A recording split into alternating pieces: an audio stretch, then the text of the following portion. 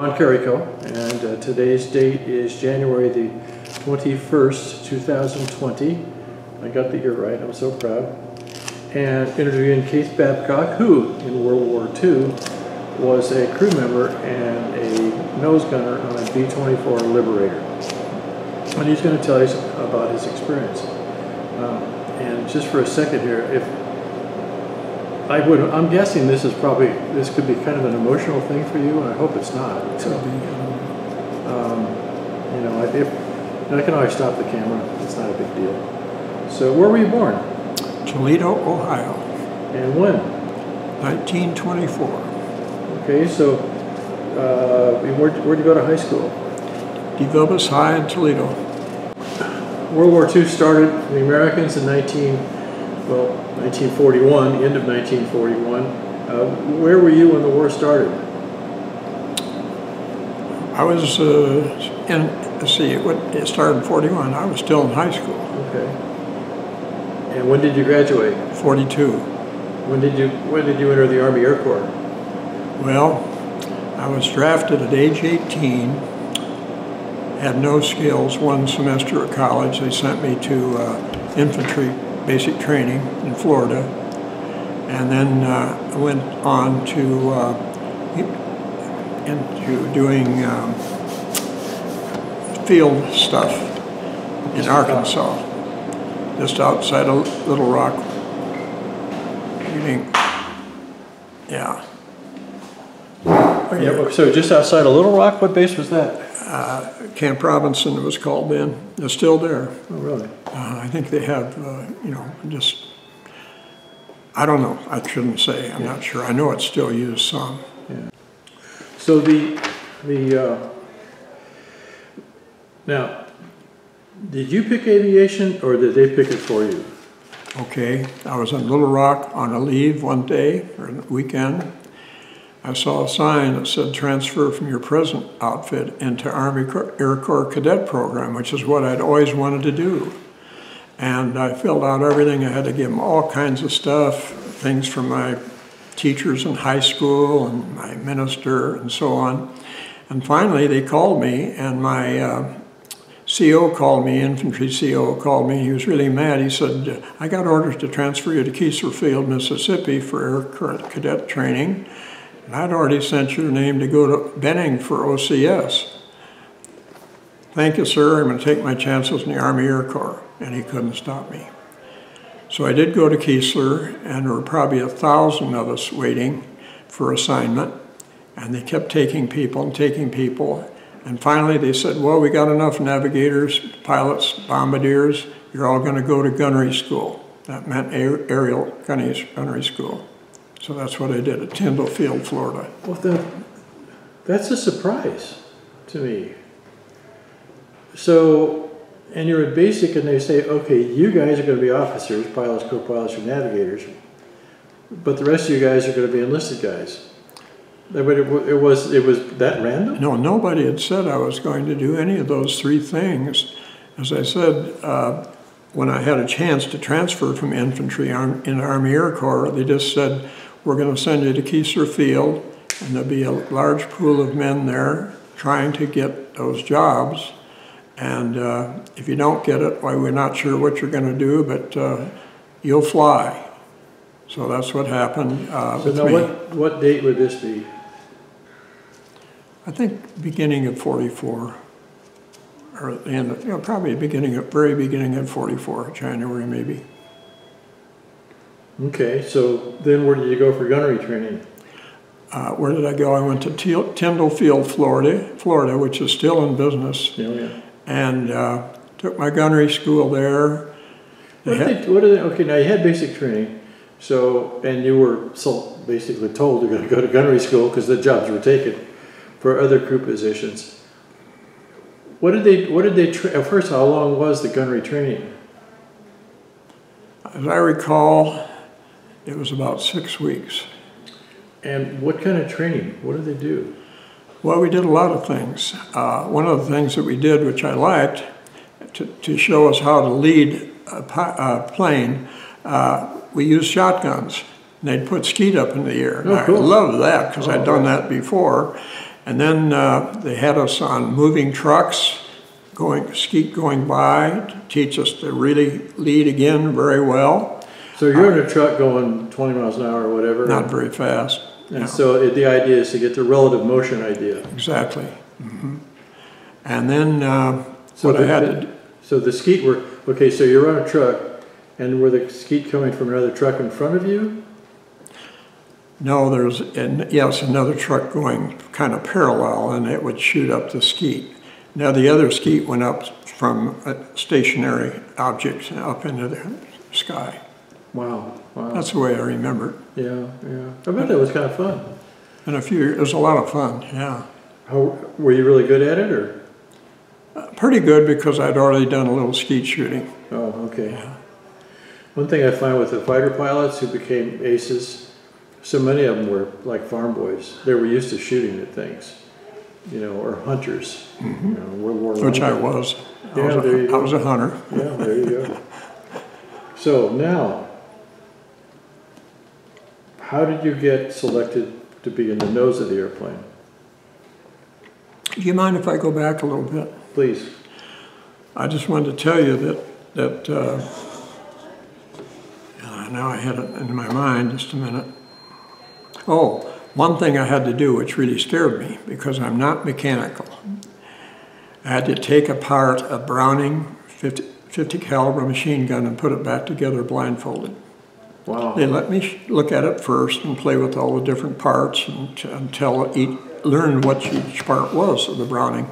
And then, as I say, I had to be blindfolded and put it back together, and I was really sweating, but I made it, so then I was able to go on.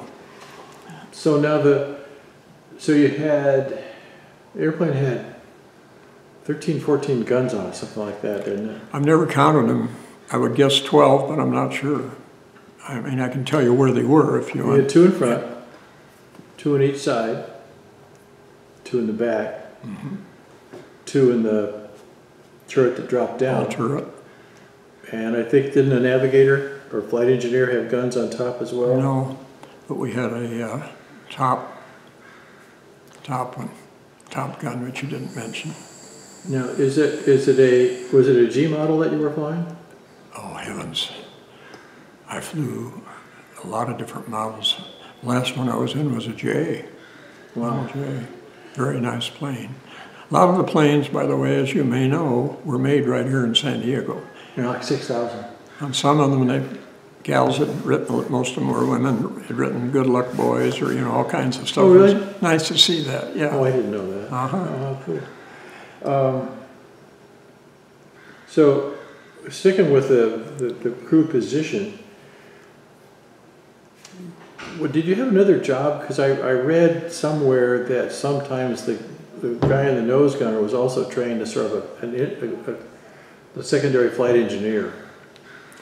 No, our flight engineer, if he had to, would go to the top turret gun, but there was a guy up there. Yeah. I mean, he spent his time with the pilot, which was very important in a couple of missions. Okay. He stood there back of the pilot. Okay. No, it was just. That's all right. I read a lot of different things, and I'm sure. Well, with the thousands of guys that went over there. Sure.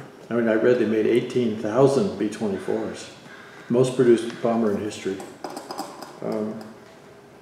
So why were you selected for the nose of the airplane? I have no idea. Who selected you there? Well, when I finished gunnery, they sent me to Westover Field, Massachusetts, and there we met our bomb crew. Who decided who was going to be what? I don't have any idea, but they said you're going to be a nose gunner, and told every guy where he was going to be. And I met the pilot, of course, and navigator, and bombardier. Remember their names? Yeah, the pilot was George Griffith from Cincinnati. Mm-hmm. Co-pilot? Co-pilot. Well, I just remember the guy we started with, his name was Carmen Grosso, and he was from the East, but I don't remember where. Navigator? Was the bombardier an officer? Yes. Mm-hmm. And now, relative to him in the aircraft, where did you sit? Well, he was just behind me a little ways. I had to go into the plane through the nose, next to the nose tire. Yeah, okay, nose wheel. It was very, very bad. If I'd have had to get out of that plane, you know, parachute, I never could have. Yeah, yeah. And best I can tell you on that. So you get up to, you went to Westover, that's where they formed the crew. Yes, uh-huh. Now, then was there training as a crew at Westover? There was some, but mainly it was what they called slow flight, where they were putting hours on the engines, and most of those flights, not all of them, but most of them I didn't have to go. Oh, really? Mm-hmm. So was there any crew training with, you know, shooting the guns out of the airplane? Well, when I did shoot out of the airplane mainly was when we were in gunnery school. No, I didn't do it out of the airplane, but I did do it up in the air. I guess I did. Jesus, it's been so darn long ago. Then we would shoot at toes, being, you know, toes, big things we'd shot at. Right. And I never would have been a pilot for anything. Because sometimes they got shot down. I was told to lead, you know. They led too far, you know. That was not good. But it was important. Well, that's interesting. And we did air to ground, big thing in the ground, the water, trying to hit that. Really? Mm-hmm. What for, I wonder? I don't know. Thought it might have been guns on the ground that we were shooting at. Did you ever do that? Did you actually do that in combat ever? No, we didn't have to do that. It could have happened. Okay, so you form up as a crew, you fly together a few times, then what? Where did you go from there? Well, first we went to Grenier Field, New Hampshire, where we did, picked up stuff that we needed, you know, for combat. Then we went to Iceland, stayed overnight, and then went to Labrador and stayed overnight. It could have been one way or the other. I don't remember which island was first. And on a little aside that it's interesting was that Marlene Dietrich was flying the same route we were to go over and entertain the guys in Europe. And I got to dance with her at both stops. She was at both stops. She smoked the whole time, and I thought she was going to burn my ears. Well, you got to dance. You got to dance with her? Yeah, and like I say, she was a chain smoker. Maybe you better don't publish that. Okay. Oh, who cares? So what? So when did you? Do you remember when you left for England? So hard to remember. It was during '44, but I don't remember. Springtime? Summertime? See any icebergs? Well, just at Iceland, no. But other than that, no, the weather seemed to, it must have been spring. Yeah. Maybe late spring. But sometimes when you fly across the North Atlantic in the spring, you see icebergs all over. They're pretty hard to miss. Yeah. That was called the North Atlantic route, and then they had another one that went south. Yeah. Take it over, you know that. Were you flying a brand new airplane? Did I what? Was it a brand new airplane? No, we did get some that were almost new. You know, they had to fly them around here or wherever they were made, make sure they were okay. Yeah. And then, so now you went over with your crew. Were there maintenance guys with you, or just the 10 guys or so in the crew? No, just us. Were you in formation with other airplanes? Were there other airplanes flying with you at the same time? So now what base did you arrive at? Well, it was called Bungay, and it was in area about 40 miles from Norwich. And spell the name again. Norwich. No, I mean the base. Well, there's a little town of Bungay. I don't remember any other name. Have you ever been back? No. No, really? So now, the guys that we were with,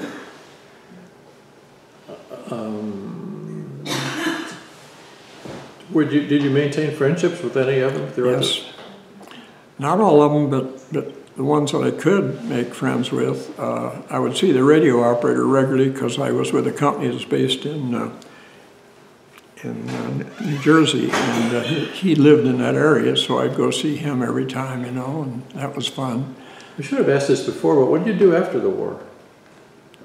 Well, we got to get, that's what I was talking about after the war. I mean, what was your profession? What was his position? Your profession. What did you do? I was a pharmaceutical rep. I was with a pharmaceutical company that was based in New Jersey. Oh, really? Which one? Summit, New Jersey. Which pharmaceutical company? It was, at that time it was called CEBA, Chemical Industries of Basel. Okay. Now it's called Novartis. They merged with a lot of other companies. Yeah, when did you finish? When were you done? All together? Yeah, I mean done with the mission in Europe. Was the war over yet? No, the war was still on. In fact, we had to come up back in a ship. You know, we couldn't fly our plane back. Right. And we didn't like that, Yeah. being on a ship. Did you fly the same airplane the whole time? No, but I mean, our plane, the last one that we flew mostly, we would have been able, and they did fly them, you know, as soon as the war ended. Yeah, well, was there, but you didn't fly the same airplane all the time. That's interesting. No, we did not. Because we got, in the very beginning, we've had one we called Sugar Baby, and our... was there nose art on it? Our ball turret gunner was an artist. He had been with the company that did cartoons and all kinds of stuff. Well, there's a great picture right there. Yeah, I wanted to show you that. I'll take a picture of that thing. Okay. Was that the particular airplane you flew by any chance, or? Exactly like the one I flew. This happens to be a J model. I don't think you can tell the difference in the models too much, except in the beginning. I think one of the guns was missing on the first one they flew. But, see, I sat out here in front of where the pilots were here. I was here. Now, I did, when we made lead, I did go back to this waist gun. Sometimes it'd be a right side, and sometimes other gun. Of course, you can't see the ball turret because it's up in here. We didn't put it down until we, you know, went to the enemy coast. And that's our exact markings. Everyone had a different marking on the tail, you know. And we were in 446 bomb group, and each a bunch of squadrons in the bomb group, of course. 5 of them. You said one of your crew members was an artist. Yes. And I knew the outfit, and I can't think of it. I think it's the one that did Bugs Bunny, but I can't think of the name of the company. Warner Brothers, I think. No, it wasn't them. But it was a big outfit. Yeah. And he was really an artist, boy.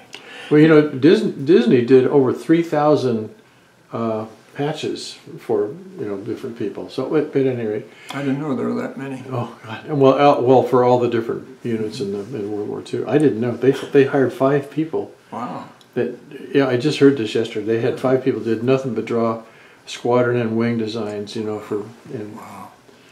Well, you know, it was a big effort, you know. Yeah. So I'm looking sad because the jacket they gave us when we went in, you've seen them, a nice, beautiful jacket, and we did wear them at low altitude for a while. But anyway, I had all my missions painted on the back by him, you know, with a picture of the plane. Oh, no kidding. Yeah. And when he moved down here, some bastard stole it. Oh, no. I didn't miss it until, I don't know, I just asked my wife where the jacket was one day, and somebody had taken it. I was watching the Antiques Roadshow on PBS last night. I watch that occasionally. And they had an A4 jacket, and it was a major who was doing something in Normandy. They said it was worth like $3,000. Can you imagine what yours would be worth? I know mine was worth a ton of money because it had everything on it. Even the ones that didn't have anything on it were in demand because they haven't made one exactly alike since. Yeah. They made one, they call them Air Force jackets, but they're not. Okay. So how many missions were required at the time that you At were? the time, it was 35. At one time, it was 50 missions. Oh, wow. The chance of coming back was really bad. They lost a ton of planes. So now, do you remember, no, okay, so when you get over there with your crew, and now you flew some practice missions first, right? Yeah, just a few. But was it not, I mean, because you had to get into those big... You mean actual practice? You mean during a combat or? Well, prior to going into combat, you flew some practice missions, I believe, to go up and fly with it, when to get in the big box. I don't think I went on those. Oh. I don't, you know, the officers went on some of them, you know, when they just had to do slow time on the new engines or stuff like that, they'd go up, but we didn't go up in very many. So okay, now you lived in Nissan huts, or did they call them Nissan huts then, or Quonset huts? You know, I don't remember. Yeah, okay. I've heard that they call them. I think they probably had both. Yeah, well, Nissan was a guy who lived up in Canada. He was a Canadian, real Canadian Didn't even officer. know that. So, do you remember the date of your first actual combat mission? I don't remember, but I had it, and I don't know where it is. I have it all on a sheet of paper. Wait a minute. No, this one over here is a mission where we flew a low altitude mission. We got, you know, a lot of BS from it. Here, well, how many missions did you actually end up with? 30, because we became lead crew, and we found out why it was less, because they knew we carried the bomb sight. The lead and the deputy lead carried the bomb sight. Right. So as soon as a few of those were shot down, they knew what the story was. Even though the guys, I mean, they'd find the bomb sight. They didn't have to ask them. Oh yeah, the navigators were supposed to shoot it with a 45 and put it out of commission, but actually the Germans already had the plans, and they had a better bomb sight already. Better bomb sight than the Norden? Yeah. A friend of mine. Never heard of that. A friend of mine wrote. I have a friend who's about your age, and he used the Norden bomb sight in Korea, and he wrote an article called something like "Norden bomb sight: Hit or Myth," because it wasn't very good. When we first flew, there was a guy with a 45 escorted us out to the plane. Yeah. Oh, really? Yes, BS. Okay, so typical wake-up time before a mission. Usually at least by 5. Okay, and then have breakfast. Yeah. Just the enlisted guys together, right? Yeah, the officers had their own mess. Okay, and then when did you first see the officers?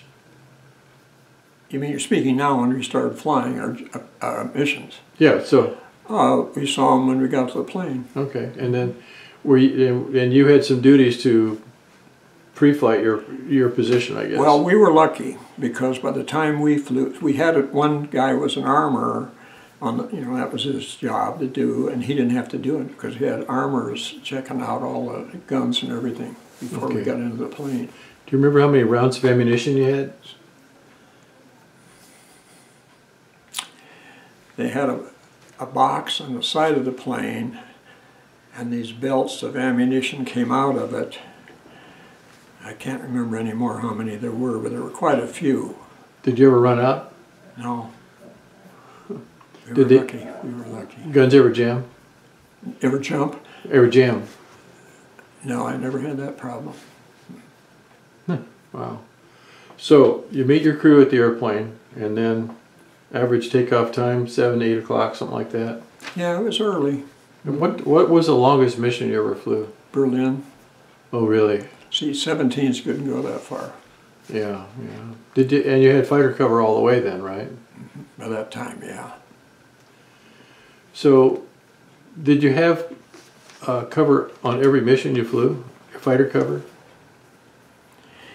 I don't remember seeing too many fighters in our first few missions, but I would say after the first couple missions where they'd fly alongside and we'd wave at them, they'd wave back. You know? Yeah. Yeah. Those were P-51s. Okay. Now 47s flew ground cover for us, P-47s. Oh, they did? Yeah, and those 51s were at altitude. So when you hit Berlin, it wasn't a direct flight. Sometimes you went up around the North Sea and the Baltic and all that came down that way. I can't tell you the navigation, how they did it. But one thing, I said Berlin, but it was actually, it was called the Hermann Goering Synthetic Oil Works, and it was just south of there. Oh, I know why. Because we were supposed to go to Berlin, and the weather was kind of crappy for holding formation, so that was our secondary. And they said, you won't have to worry about flak there. It was the worst we ever had. Really? Yeah, we got shut up so bad that I'll go into that later because you want to know about when we Well, let's talk about it right now. So well, you're sitting in the airplane. You're looking at the front of the airplane. You get the best view in the whole airplane, yeah. probably. What's it like? Well, to me, what I remember is being sad. Were buddies of mine, maybe I bunked with the night before, and their plane we exploded or was shot down. And sometimes they would shoot engines out, and that was an advantage of having more fighters in the latter part of the war, that we could, you know, they'd have some cover. But we couldn't, if there was two engines out, we couldn't make it back over the channel. 17s could. Right. But they couldn't go so far, and they couldn't carry as many bombs, so that's why they weren't, they didn't have a lot of 17s. They had some in England, and they got the glory because if you were a, how should I word this? If you were a reporter, you wouldn't want to go to the Pacific and sleep in the sand. You could sleep in a hotel room in a nice bunk, you know, nice bed, right? So the 17s got tremendous amount of stuff, of things. Well, you guys had Jimmy Stewart, though. Come on. Jimmy Stewart was a mile from me. Oh, really? I met him once. He was 445th, we were 446th, and he had a buddy in the 446th. One day, he met his buddy. He wasn't in my barracks, and or my Nissen hut or whatever it was. But he's such a nice guy. He wandered around. He came in our front door, and everybody said, "You can't shut it." Oh, get back, sit down, you guys. But we didn't have much time with him. But he did say hi and shook hands with us. But in the first barracks where he stopped, why, he was telling them which. Don't quote me on that. I didn't go on that, did it? No, it did, but I'll take it out. Oh, please. So he was in 24s, you know. Yeah, I know. Did he ended up being a lieutenant colonel. I know that. Yeah, he was so smart that I think he had a chance to fly about 12 or 14 missions. That's about all he flew. Really? And then he went up the first step. It was I don't know, a squadron, did a squadron, and then droop, and then on up. Yeah, clear up. Yeah. Yeah. Well, that's interesting to have a personal contact like that with him. Yeah. So you get to the airplane. Crew gets on board. They fire a flare or something like that. Everybody starts and taxis out. No, don't fly. We flew flares, but not for flying. I think, if you had a problem, there was a red flare. Yeah. And I don't remember all the different flares. There were more than there was a green one, but I don't remember that. So, okay, now you're approaching flak. So what do? Just cross your fingers and hope? Well, mainly you tried, as you know from many flights, you can't deviate on the bomb run. Right. But before you get there, you can do some deviation from the flak. Right. But you got a whole bunch of planes all turning. What a mess. Well, you would follow the lead. I mean, when we weren't lead, we'd follow a lead ship. If they went this way, we went that way, and vice versa. And but when you have to go on the bomb run, they know where the hell we're going to be, and you just can't do a damn thing about it. Well, do you remember the speed that you were flying at when they dropped the bombs? I wish I do. I just don't know. It's probably slowed down though, right? I didn't know that we did that. I don't remember that. Yeah, okay. Now, when I was in nose turret, just as an aside, before we made lead, I would watch the lead plane in front of us, and when he dropped his bombs, there was a smoke bomb. And when I got to the smoke bomb, I had a toggle switch, and I went like that, and the plane went like that. So if the guy was good, the lead bombardier, we got a great pattern.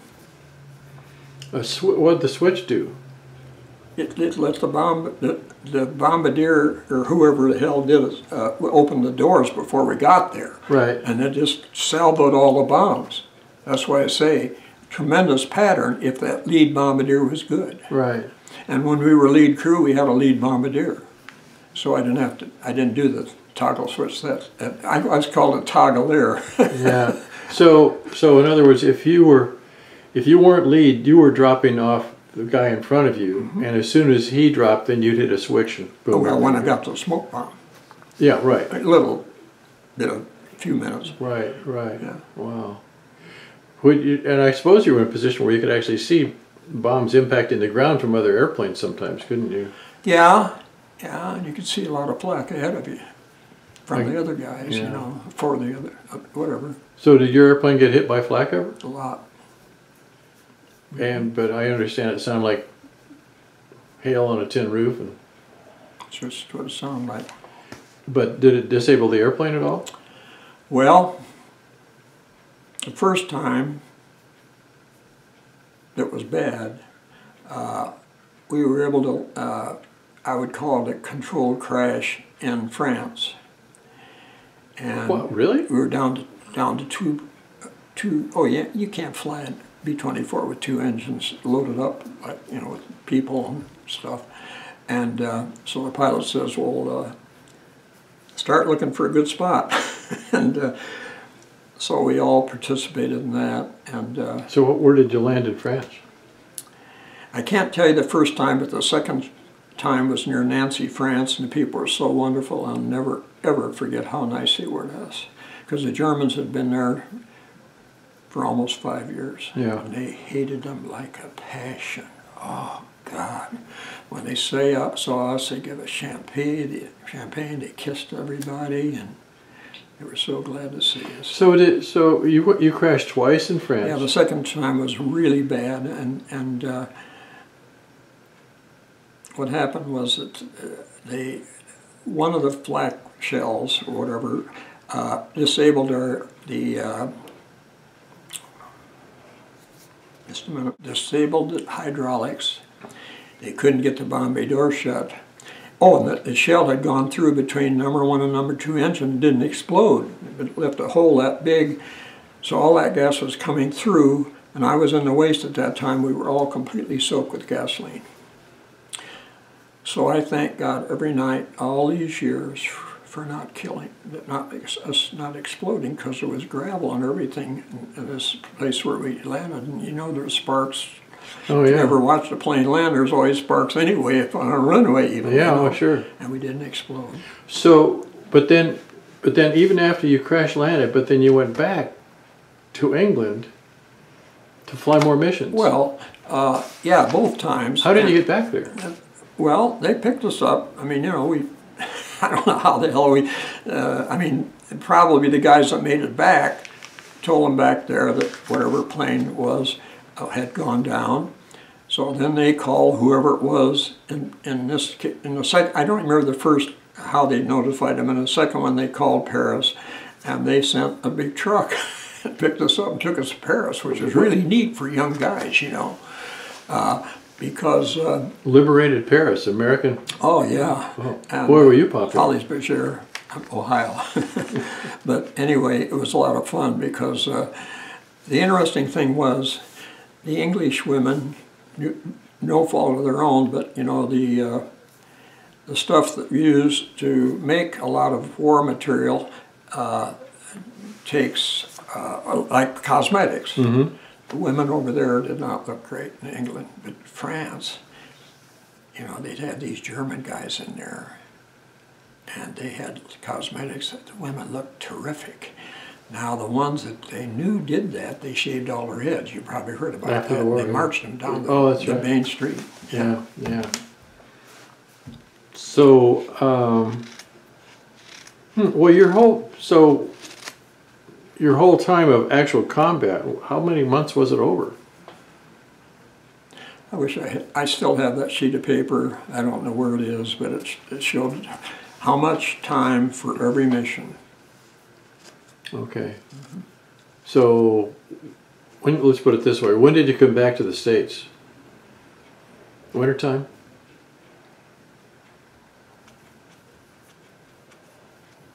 It seems to me, no, I think it was still summer or summery because I can't remember. Okay, so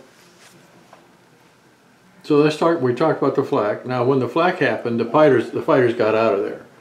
They went and waited for you someplace else, I suppose.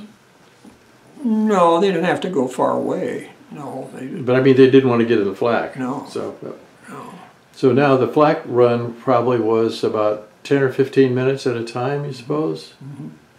15 sometimes. The fighters, you know, the flak was very easy to see from a distance. Sure. And so the fighters far ahead, they could get out of that, Yeah. fly above or below, not below us, but yeah, they could be below us also. Yeah. So when was the first time you saw a German fighter?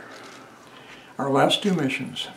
It took that long? Yeah, and when we got back at briefing, we reported that we had rockets go through our formation. And this guy says, "Oh, those were jets." We said, "What are jets?" Nobody warned us that it could be happening. Well, we didn't think they had the gas to fly them, so we didn't even talk about it to you guys. Yeah. They knew about it. They knew that they had the fighters, ME-262s. So now when the jets did attack, or fighters, whatever, they came at you from the front? 12 o'clock high, and they didn't hit us, thank God. They hit a couple of them in our formation, in our squadron, but I don't remember how bad. Can't remember that. So now, I was reading something in that, I read this book called Big Week, you know, which was late February of '44. They talked about 4 or 5 different guys that they, you know, guys like you, where they just sat down and talked, and they talked about what happened. And they talked quite a bit about Jimmy Stewart, too. He probably wrote a book about it, maybe that's why. But anyway, they talked about how the German fighters, one of the tactics, according to the German, was parallel the formation of bombers. Get out, I think they said 3 miles ahead, and then turn back towards you to come straight on at you. Okay. And they said that they wanted them to fire at about 900 yards. And the closure rate, if you're doing 200 and they're doing 300, is about 900 feet a second. Could be. So you didn't have a lot of time, maybe 3 seconds or so from the time. That's right. That's right. So what did you do? I mean, did you actually take shots at Nothing. it? No, did you? No, we couldn't get shots at the jets. No. How about the other fighters, ME-109s or things like that? I mean, I know you fired the guns, so. Yeah, I only fired it once, other than clearing the guns when we went. The pilot would say, "Okay," when we went over the channel, we'd make sure the guns were working. You know. Yeah. But other than that, I had a shot. As we were going down, I don't know what altitude we flew, but we went down then to fly that low altitude thing. And I saw one German fighter, ME-109, shooting at a plane right below us. You know, not close to us, but I mean close enough to see. I could see him, and I don't remember the plane was shot down or what airplane. I don't know. But you took shots at the ME-109. I got a few shots off. Yeah. Did you hit anybody, or do you have any idea? No, I don't think so. How about when you were a waist gunner? Did you see any other opponent any German fighters when you were a waist gunner? No. Well, you must have been fairly later in the war, after they cleared the skies of those guys pretty well. You mean of the German fighters? Yeah, yeah. Yeah, it was later on. Although they would fly on a day. How can I say this? Let's say they're going to hit a big target. They're out a ways, and they look for ones that are got engine or engines out, and yeah. they just go after them. They pounce on the ones that weren't that are injured. Yeah, right. Oh boy. So how did you dress for a mission? Well, in the beginning, your head, take your elbow away, you may be able to show. After 3 missions, we started using electric flying suits. You plug them in Yeah. at your station. How'd that work? pretty good, except one time I had on my right boot, I had a couple of, or maybe the whole thing, and I got my toes frostbitten, and that's one of the reasons I moved to California. Oh, yeah? I got sick of that every winter, damn cold. So now you wear oxygen mask because you're at high altitude. I was the guy that was supposed to tell everybody it's 10,000 feet. Oh, really? Mm-hmm. So, and then you put on oxygen mask, and now how could, was the microphone inside the mask, or were they using those stupid throat mics? That's the way I remember it floating. The throat mic? Yeah. Well, what did that sound like anyway? Weird. Yeah. But I mean, could you tell who was talking? Yeah, usually. And there was a lot of conversation, right? They don't want a lot of it. Only if you had something very important to say. Yeah. Like you see a whale coming out underneath a wing or whatever, you know. Well, or in fighter context too, I suppose, right? Yeah. So how many different airplanes did you actually fly, B-24s? I mean, when you were over there? Well, that's a good question.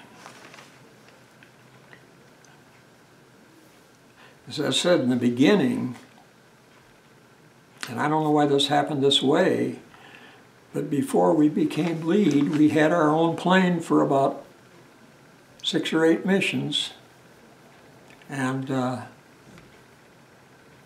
it just didn't last. I don't know whether it wasn't, I mean, if it was shot down, it wasn't when we were in it, you know.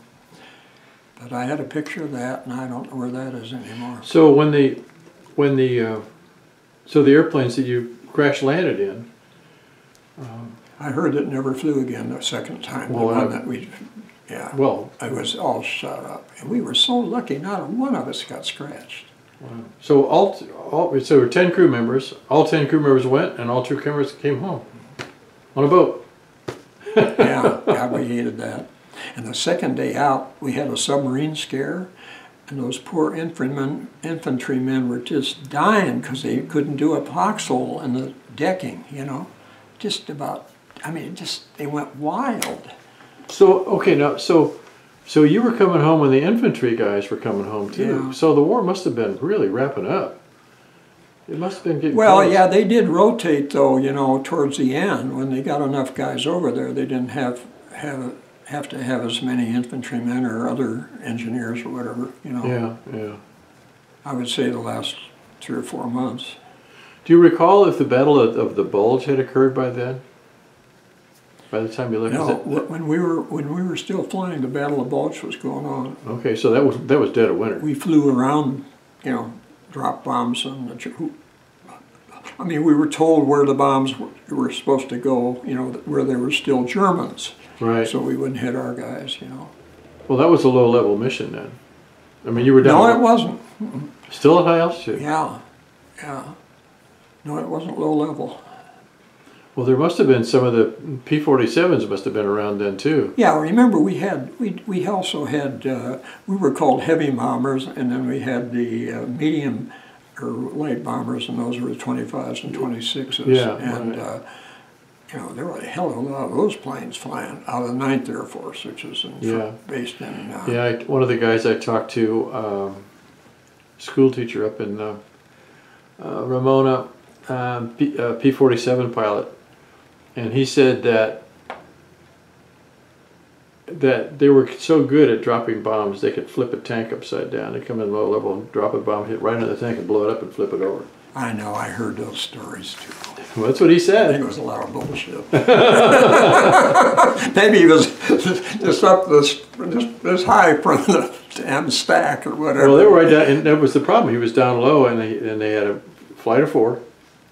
Oh, they all went on target, 1, 2, 3, 4, and he was number 4. Mm-hmm. And sure enough, by that time, they figured out where to shoot, and they shot him down. Yeah. He spent 6, 7 months as a prisoner of war, came home. He had a twin brother, and they both were interviewed at the same time. They didn't let them go together, though, did they? No, but they both flew P-47s. I'll be damned. But what was interesting, the brother went to Africa and Italy, and he said that was interesting. The interviewer interviewed him one at a time, and they said, if we can only take one of you, which one should we take? And they both gave the same answer. Take my brother, he's smarter than I am.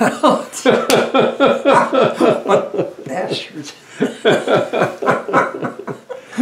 That was a good one. Yeah. What's his name? I can't think of it.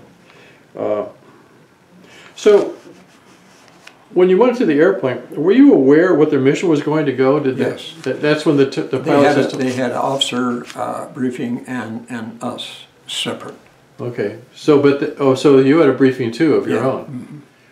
And would they pull the curtain back? Officers were regarded quite highly, and they always were separate. Yeah, yeah. Well, did they do the same like doing TV or movies where they pull the curtain back and... Here they are. Really? Yeah. Just like that. And everybody goes, oh no. It's usually ground officers that did it. But you've never been back to England? Well, I was once, yeah. I didn't go back to where the base was. They said it was nothing there except a chicken coop. Yeah. Could you move around in the airplane very much, or were you just stuck in the front? Well, I remember a couple times that I had to go from rear to front, and we had an oxygen bottle. You've heard those or seen them. Sure. And about that high. And here's how wide the step was, the beam to go on, so you didn't dare fall, or you go right through these aluminum Bombay doors, and so none of us ever fell through. But I didn't enjoy it. I had to do it a couple times, and I don't remember why, but I didn't enjoy it. How did you relieve yourself up there? We had a relief tube on each side, in the waist now I'm talking about, and in the front I don't remember when I was in the front. Now, it was not, I mean, you didn't have any water, anything like that on board because it would have frozen, right? Right. So, I mean, you must have got thirsty as hell towards the end of the mission. I don't remember. I just don't remember that. So what was I mean, if you can imagine, closing your eyes and imagine, what was that? I mean, your heart must have been going 200 miles an hour when you were flying into the flak, but when you finally see the English Channel and then finally see the base. At that time, at one point of the war, early on, they said that the chance of making all the missions was like 17%. Oh, it's just terrible. It's like I said, so many of them were shot down. Oh, God, the Luftwaffe was strong, and well, I read a book by the Luftwaffe people. I read some of that stuff too, and they were saying that this was more towards the end of the war, that there were just so many bombers and so few fighters. They just didn't have a chance. They were flying 3 or 4 times. Guys get shot down 3 and 4 times. One guy got shot down 3 times before lunch. Before lunch. Oh, bullshit. I do know this, though, that the guys that went to the Scala Luft, the flying guys, were treated a lot better than the ground people. Did you know that? They weren't treated nice at all, the ground guys. But they always admired, or I don't know what the word is, the guys that flew. They regarded them. Oh, by the way. You know why? No. Because Goering was a pilot. Oh, okay. Adolf Goering was a pilot. Okay. And the guys that were, I've interviewed people who were interviewed by a guy named Hans Scharf. Hans Scharf was the master interrogator for the fighter pilots. And when they went into his office, he sat them down, had a cup of coffee. Oh, I know. We were told how nice they'd treat us. Oh, sure. But what I was going to say is, enlisted guys, and of course I wasn't enlisted, but I had stripes, you had to be a staff sergeant to fly over Germany. Oh, yeah. Staff sergeant or higher. They admired rank. Were you given pictures to make phony documents in case you were shot down? Yes. You were? Mm-hmm. POW thing, it was about that high and this, like this. And also they had money from Germany and France. And, right. Mm-hmm. Yeah. Yeah. What, and funny a picture in, civilian clothes. regular clothes. Yeah. And, And of course, one thing that the Germans knew is if they see this coat and this particular tie, because who took coats and ties with them, you know? So they'd say, oh, there's the red tie with the stripes. That guy's from such and such a base, and that guy's from, and they could identify by the phony pictures they had. And what they told the pilots was, unless you can prove to me that you're not a spy. I know, you say you're Captain so-and-so, how do I know? Well, we were told if we parachuted out or if you walked away from the plane, try to find a town that has a priest. Go to, or see a church, go to that church, because they'll treat you nicer. I mean, they killed a lot of guys that parachuted, you know that? I know. Yeah, as the war went on, why farmers were losing their sons, let's say. Well, if your whole town has just been blown up, you know, you're not going to look very kindly on the people. So I was stationed in Germany in the 60s, and there was one town we used to drive through where they had what they called the hanging tree. They just hung up 8 guys. You know, that was always the story. But now maybe those were Jews. Are you talking about? No, they were crew members. Yeah. But where I was actually stationed, it was on the Mosel River, near the Mosel River. And the Patton's army went to the south, and then I think Montgomery's army went to the north, so they kind of went around that area. But this was at 66 through 68, and there were still towns that were still... Still what? Still kind of, you could see where there was a lot of bomb damage. Can't find any Nazis over there now. Yeah, you can.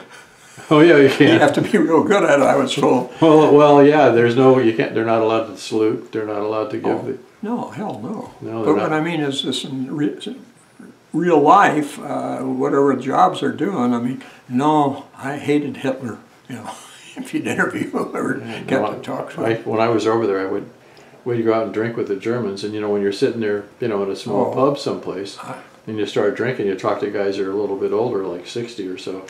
Oh yeah, I was on the Eastern Front. And one guy, he was a tank commander. They didn't want to be on the Eastern Front either. Well, but they didn't, you know, the idea was they weren't fighting the Americans. And this one guy, he said, yeah, I was on the Eastern Front the whole time. And I said, well, you missed out on Paris. He said, no, Paris was great.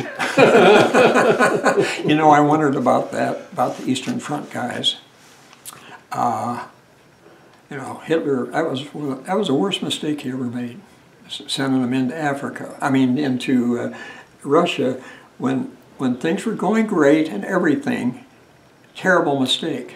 So what I'm thinking is that these Germans, a lot of, you know, ground crew, they're not so nice usually, and they probably raped a bunch of those women. I bet those Russians, when they took it back, raped a hell of a lot of women. Oh, yeah, yeah. Well, the Germans were really afraid, generally speaking, of the Americans, too.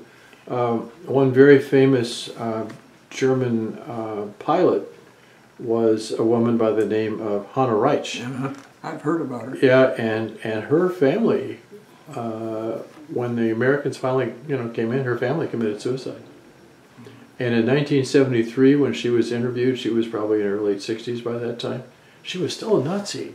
She was what? She was still a Nazi. Oh. She hadn't changed. Oh. You know, after losing your whole family and the whole country left. And how strange. That's just weird. Well, you think it was kind of warm when you came home. You think it might, so it probably might have been springtime. Yeah, I think so. And before D-Day, definitely. Or well, no, you were... My squadron led the whole 8th Air Force on D-Day. Oh, is that right? It happened to be #1. Yeah. Oh, wow. Here, hold it back a little further away. But don't let people think that I did it. Well, the idea was you probably went to a reunion someplace or another of your squadron. Yeah. That's, in fact, our pilot, we used to get together with the pilot as often as we could, because I lived in Ohio and he was in Cincinnati. But he bought us these when we went to one of our bomb group reunions. There was another B-24 pilot, his name was Rod Braswell. Rod lived up in Vista, and I interviewed him about, he's passed away since. And after the war, he never saw anybody again. Never saw his crew again. They flew 30 missions, and they were in someplace down in Italy.